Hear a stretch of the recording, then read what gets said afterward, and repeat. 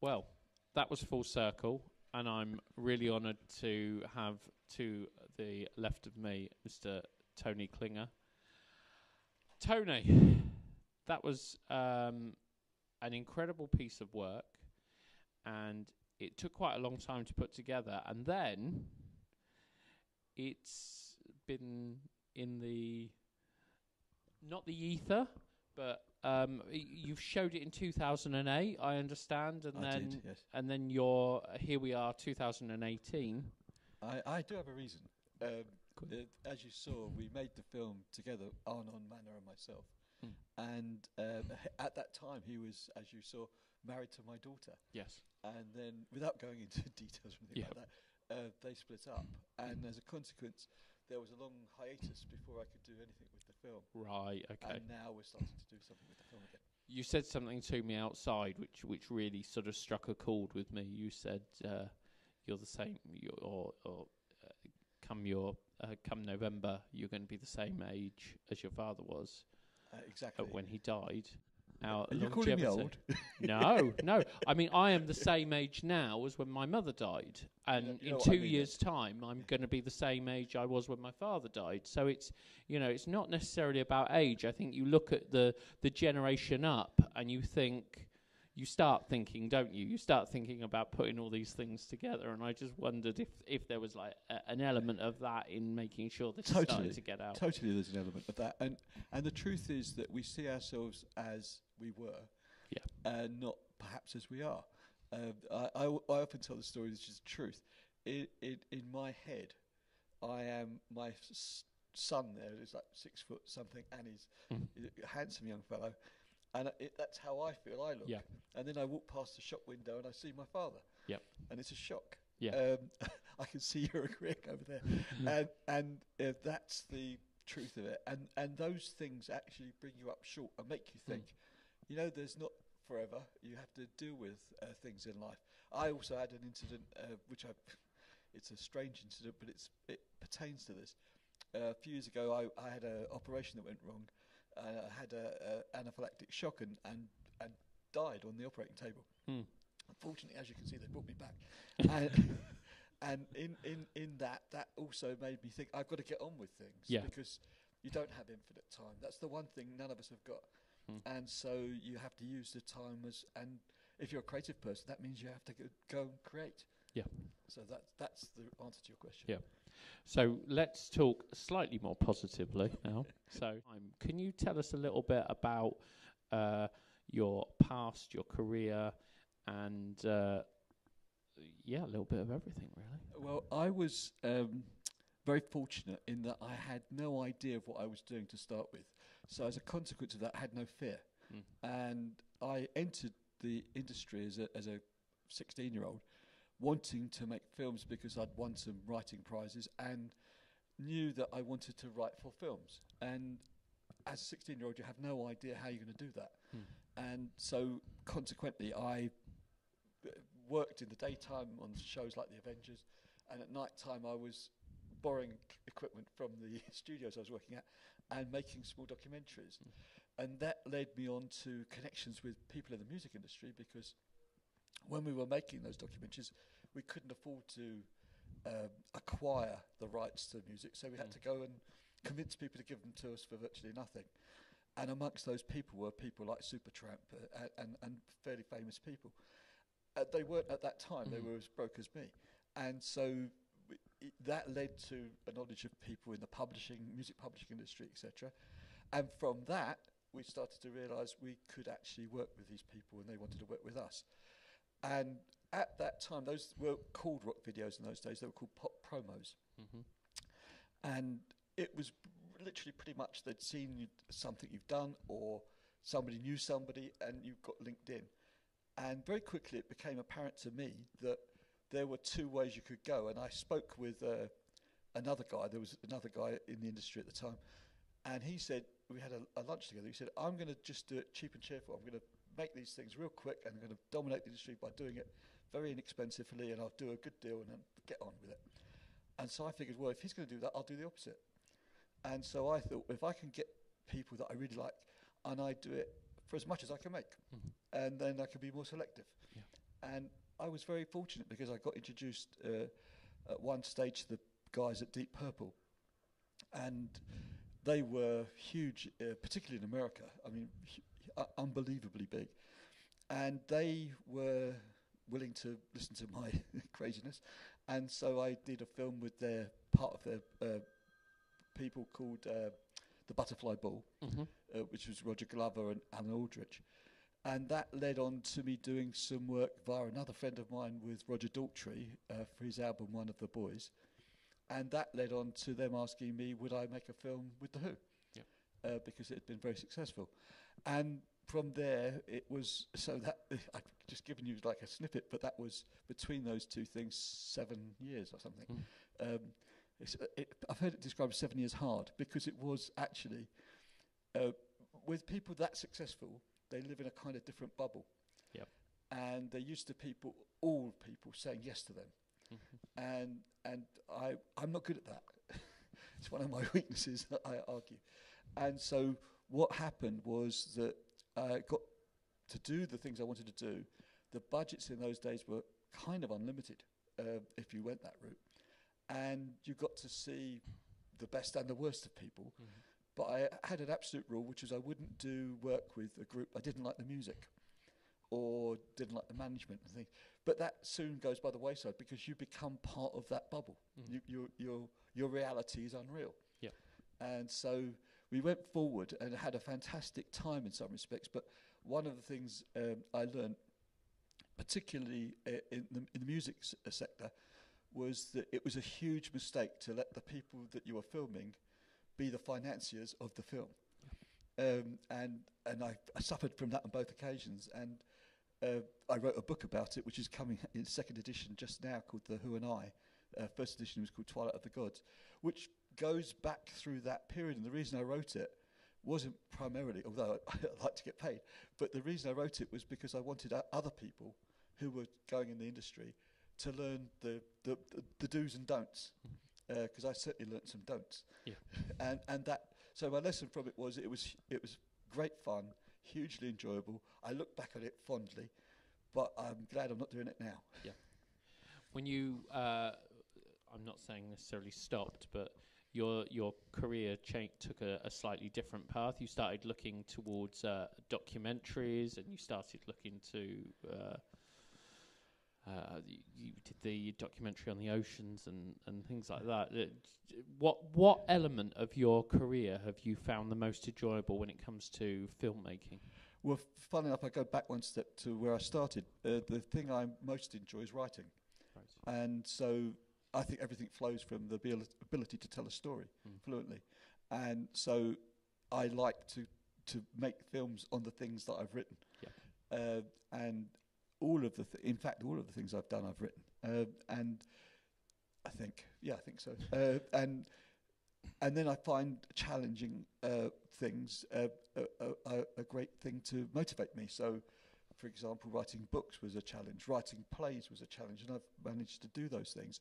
But the documentaries started because they were cheaper to make, to be honest, and very interesting to me. So I did a film about the Cannes Film Festival, which did remarkably well, called The Festival Game. And then we made a film about called Extremes, which is about young people and drug addiction, hard drug addiction, heroin, in London in that period. And then we made something for CBS called The Last Crop, all of which built towards me then getting to a point in life where my then partner, a guy called Mike Litton, sat me down and we were trying to figure out our next project. And he said, do you know how much we've earned in the last 3 years? And I said, no, I haven't really worked it out. He said, well, if you work it out and average it, we've earned £10 a week each. He said, I can't pay my bills. And so we then had to move forward in a way that we could survive. So he went to America and worked in the oil business. And I then worked as a line producing kind of person, and then up the ranks on big feature films. Which is also fun, but of a completely different kind, because it goes from being a kind of art form when you're making a film, kind of you and a tiny team, to becoming more of a craft, because there's now 200 people standing there doing something or nothing and waiting around to do something. And so it's fun, but it's making films by checkbook rather than by sheer talent.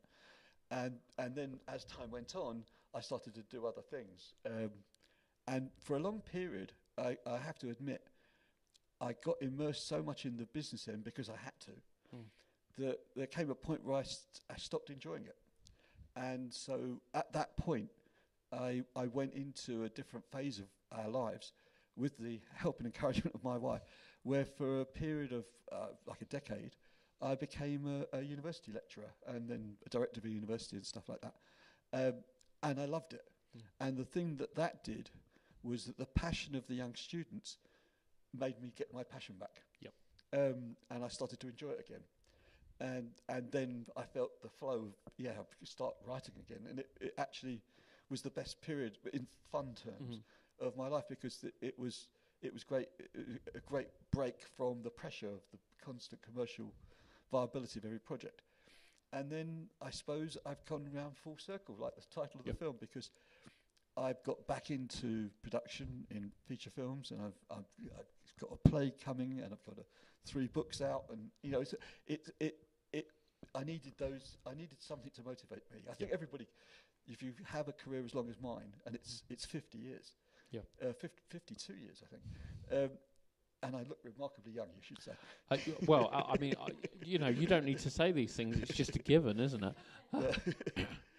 But the element that drives you forward is that you wish to carry on doing it. You can't motivate yourself because of the deal.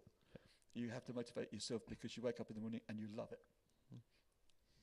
You've got as we've already touched upon, a fascinating kind of back catalogue of work, but so much of it isn't available. In this day and age with video on demand, have you got a drive to look at trying to get some of this out there and make it more accessible again to the public? We've been doing exactly that for the last year. We've done a deal with the company that also publishes my books, called Gonzo Media, and we've got Festival Game. It's been reissued. The Extremes film has been reissued. They've been trying to reissue The Butterfly Ball, but there's huge arguments, so I won't go into those. And the music stuff has been being reissued, and my books are out.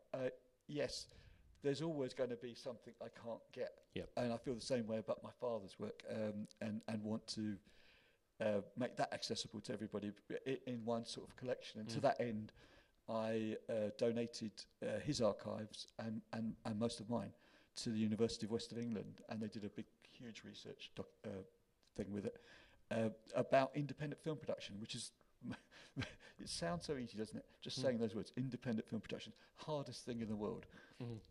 And it's hard for everybody, and it doesn't get easier when you see companies like Netflix and Amazon actually just rebranded film studios. Same thing again, but maybe even more powerful.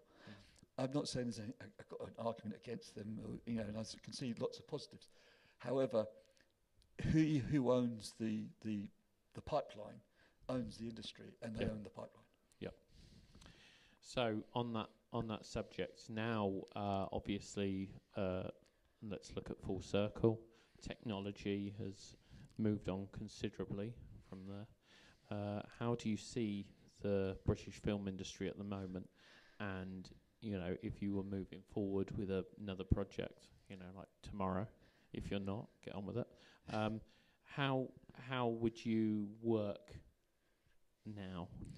Well, interestingly, I was in Los Angeles last month with my family there, and I was talking to the guy who used to be one of my managers, and he's a great guy, very knowledgeable, been there forever.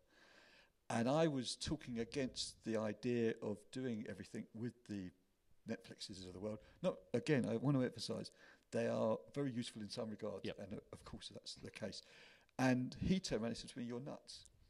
And I asked him why, and he said, "Well, sometimes a deal is better than no deal." And my argument was about residuals and the fact that that there aren't any when you go with those. He said, "Yes, but there's a film though." And the truth is, we've never achieved in the British film industry critical mass, so we're not really an industry because we don't own the pipeline. So what, as a consequence, we've got is a misconception about what we are.